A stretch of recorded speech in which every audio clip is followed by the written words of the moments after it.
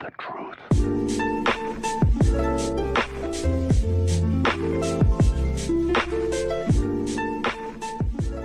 What up, ladies and gents? Welcome back.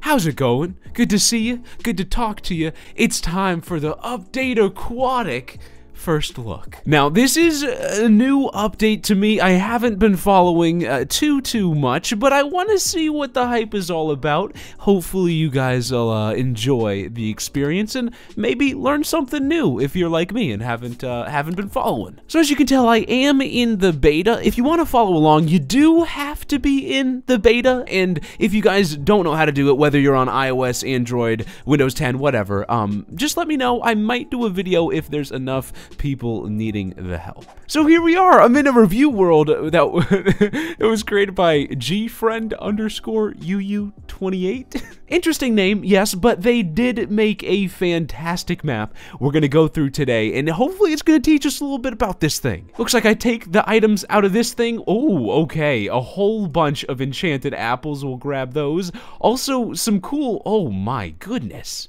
Yeah, I'm pretty stacked now for this review. So we got a whole bunch of diamond tools with enchantments, some armor, and then there's a changelog book here.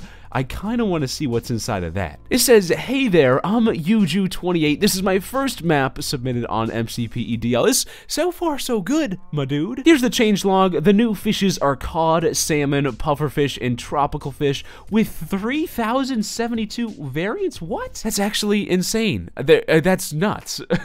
Holy cow. Also, kelp and seagrass were added with the dried and block variants. A ton of new coral fans, the dead versions as well, and also coral blocks too.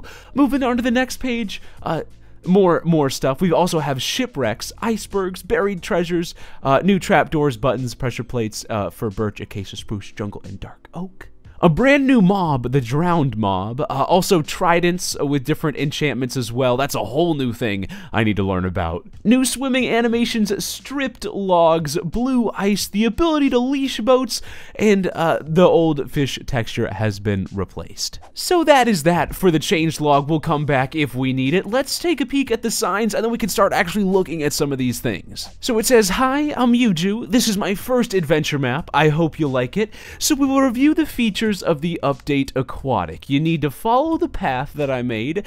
Every feature has a book on it. If you want to see the biomes, follow the gray path I made. I hope you like. Thanks. And a map right here too. This is a very, very helpful spawn.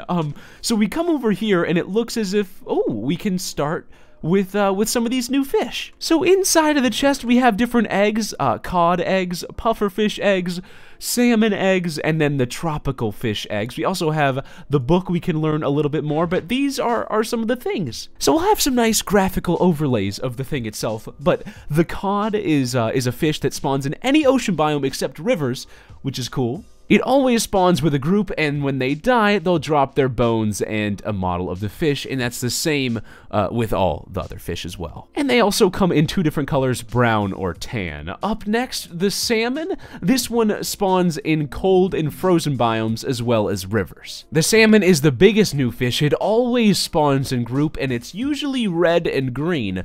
I don't know if there's variations, I guess we'll find out. They spawn as babies when they mate, however, you can't breed them, so they'll just do that naturally. The third type of new fish is the pufferfish. It's dangerous if you attack it, but I think it's neutral if you don't. It'll poison you for 8 seconds, which is pretty serious stuff. It has 3 different stages of growth, which I'll show in the video. It's the only fish that spawns solo. These things are lone wolves. They're often found in lukewarm oceans, which is a different type of ocean, and they come in a yellow and light brown color. And finally, the tropical fish. It has 3,072 variants, so you're going to find all sorts of different ones having different colors, sizes, lengths, all sorts of different traits. So pretty cool in that aspect. They spawn in the same biome as the pufferfish do, and they always come in groups, and they follow groups within the same color palette, which is actually a really cool feature. So that's definitely pretty cool. What is your guys' favorite fish? Let me know. Let me know.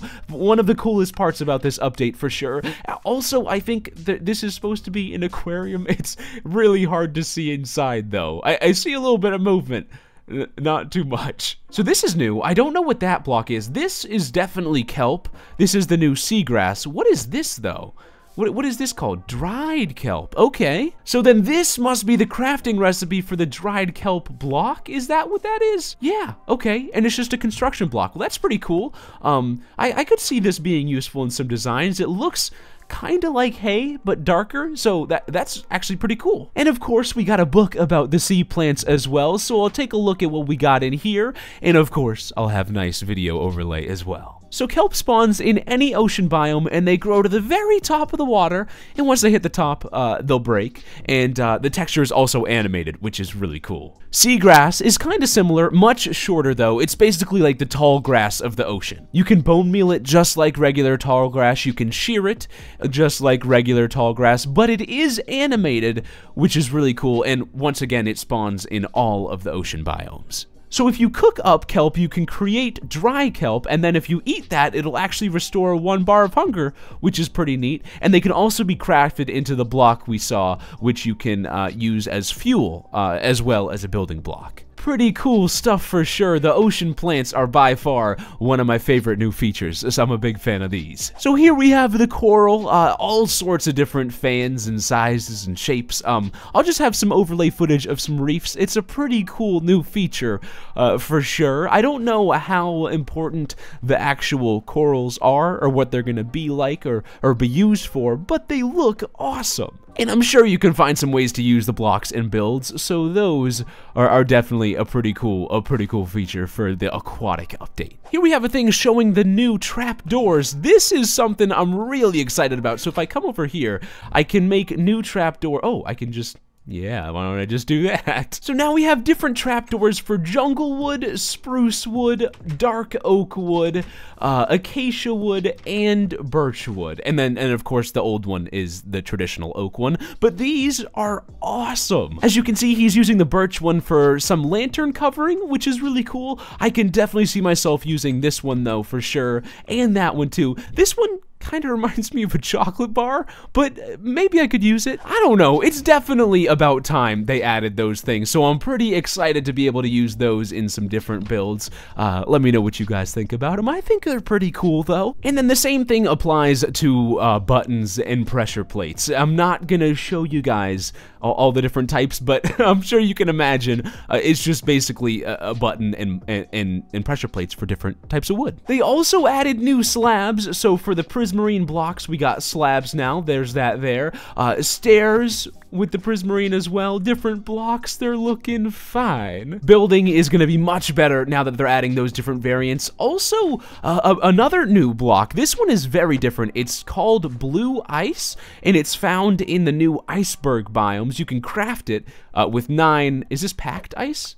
Yeah, packed ice. And I don't know, it's got a luxurious look to it, but it's pretty cool. Like I said, you find it in the iceberg biomes. Not too sure what it's used for just yet, but pretty cool nonetheless. Another major thing they did was they changed pumpkins so that they spawn without the faces now, which I love because the faces just threw me off. But if you still want a face, you can shear it and then it'll add a face, which I think is something that they should have done a long time ago. But they're finally doing it, so thank you. Thank you. I'm a big fan of that. I'm a huge supporter of that for sure. Moving on, it looks as if over here we have a little demonstration of leashed boats. So where is there a leash anywhere? Okay then. Moving on through here, new stripped logs. Now these are really cool. So they're just variants of the regular logs. All you gotta do is right tap or press and hold if you're on a touchscreen device, and it'll go ahead and change the block into the new version of itself. And these new versions are just like stripped variants. They're just much smoother. And I think these are going to come in handy with building for sure. And they look really nice. And here's the new mob, the Drowned. Now, these are basically zombies that died after drowning. And they'll turn into these. So I'll spawn one here. There you go. Oh boy. He's looking mean. He's looking mean. So sometimes they spawn with the Tridents, sometimes they don't, and they're not coming out here to get me because of the sunlight. So I'm safe for now. I'm just gonna keep spawning them and taking a peek at them. But yeah, these are the different guys, the Drowned mob. Pretty cool, pretty cool, pretty cool. So more about that Trident they were carrying. It's a brand new tool. We got a book here to explain it, as well as the enchantments. So let's take a peek and see what this is all about. The Trident can be used as a melee or range weapon, and it can't be crafted, so you gotta find it off of one of the dudes. Or you can find it in a shipwreck. The different enchantments include the Channeling enchantment, which summons lightning when it's raining, the Riptide enchantment, which pushes you forward when you're on water, the Loyalty enchantment, it gives you back the Trident when you throw it, which is really cool, and then Impaling just increases your damage when you're using it. Impaling books go from 1 to 5, it looks like, and then Riptide can go from 1 to 3, the Loyalty can go from 1 to 3, and Channeling is just 1. And then here we have a whole bunch of different teleports that'll take me to some cool different things. Let's start on the right and check out this ravine. Okay, here we are, oh, there it is. The underwater ravine, baby. Definitely pretty cool. So as you can tell, it's got coral down in the bottom. Also a few magma blocks. It's a bare-bottomed ravine with a little bit of seagrass and some coral on the bottom. It's not too crazy, but these things are definitely cool, and I can see them adding some fun stuff down here in the future. Maybe some different dangerous fish, some deep sea life, possibly. I don't know. The next teleport we got is a shipwreck. Let's take a peek and see where this thing is. Ooh, right here. Perfect. The kelp is so sick. But we can move on over to the shipwreck and see what's popping over here. Now, these things generate differently every time, so they're not going to be the same, or at least from my experiences anyways. Yeah, and they usually have chests in them, so we can take a peek. These chests sometimes have paper. I've seen different books and maps as well. Sometimes treasure maps, which are awesome. So overall, just a pretty cool feature, if you ask me. I'm a fan of these, so yeah, I'm excited to see these in action. Next up, we got the buried treasure, folks. This should be good. This should be really good. So here we are. Where is the buried treasure? Ah, right here. That, I'm sure, shouldn't be happening. Oh my gosh. What was that? So anyways, let's go ahead and dig right here. So if I dig down, there it is. There it is. What could be inside the buried treasure? Oh my. A whole bunch of raw salmon, some regular raw fish, some turtle shell knee pads, which are sick. A diamond, a trident, a potion, some TNT, a totem of undying. This is pretty neat. Now these knee pads, I want to throw these on real quick. Yeah. Those are sick. Now, obviously, you can find these treasures on your own by chance, but they're much easier when you actually have one of the treasure maps, which you can find in the shipwrecks and things like that. So, keep your eyes peeled, and you could be rich. And we're talking turtle knee pad rich, baby. Oh, yeah. And then the coral reefs, which I've already shown, and icebergs, which I guess doesn't have a teleport here, but I can put some overlay footage. They're a pretty awesome new biome. It's a cold water thing. The salmon are all over the place. There's blue ice, which is really cool. It's just an awesome experience, and I'm excited for it. It's like ice spikes, but in the water, and I feel it. I feel it. Moving down here, what do we have? New water mechanics? Oh yeah, okay, so this should not be whoa. The water is in the half slab stair thing. That's really cool. They finally did that, so we can make like bathtubs and hot tubs that don't look really weird anymore. That is exciting. And it goes around fences too. I can get with this. I can definitely get with this for sure. So it looks like the things that usually block off water just don't anymore, which is actually cool. It makes sense. Definitely makes sense. This is interesting though. I think this might be some sort of elevator. Okay, so this is the speed going up a regular ladder. And then if I were to go up this, it says faster. Just how much faster? Oh my gosh. That's much faster than the traditional ladder. Just throw it underwater and you'll be zooming. Yeah, so I guess all of these blocks down here that don't take up a full space are now completely submerged, and you can still use them. Yeah, you can still use them. That's really, really cool though. I like it. They finally fixed it. This is definitely gonna change a whole lot for sure, but I'm excited. It's a welcome change. It's even more. It's everything. Oh, I can get with this. Like I said, it's gonna be a huge change. Probably gonna mess up a lot of things that people have already made, but it makes sense, right? It definitely makes sense. Some other features over here. This is interesting. What do we have? Spawn phantoms. What? I haven't heard of these things. Yeah, these guys definitely look like they're gonna try to hurt me, so I'm gonna read up on them first. The phantom will always spawn in high altitudes. They will drop phantom membrane instead of leather, and the phantom will now burn in daylight. Okay, so is it a hostile mob? Yeah, okay, yeah it is, Wait, you see, they're jumping around and flying and everything. Let's go, okay, I gotta just get out of here. That is not my cup of tea. Stop it, stop, what, huh?